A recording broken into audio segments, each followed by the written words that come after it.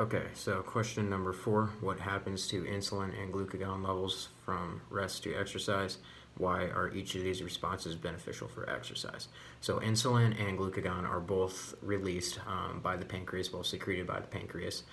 During exercise, glucose in the blood will lower, and this will cause insulin to decrease, which causes the amount of glucagon to increase. And this increase in glucagon in the blood will causes more fuel breakdown.